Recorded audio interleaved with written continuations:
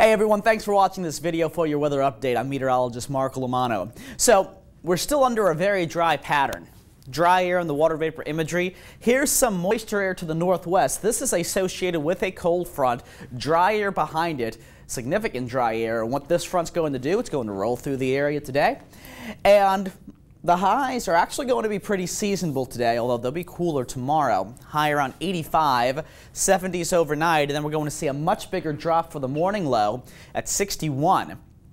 Beautiful sunshine when you wake up tomorrow. So here's the future track. I'm starting it at 5:30.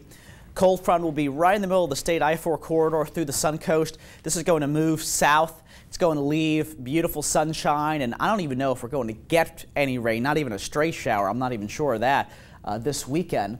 So we're looking at big improvements for the forecast. This lasts through Sunday, so no worries, you know, going to church Sunday morning. If you have Saturday night plans, Friday night plans, looks like weather-wise everything's going to be great. Just know Saturday and Sunday mornings are going to be cooler, and they're going to be quite pleasant and refreshing. The afternoons are going to feel wonderful. They're not going to be hot at all. We're looking at highs in the mid to upper 70s and then low 80s on Sunday.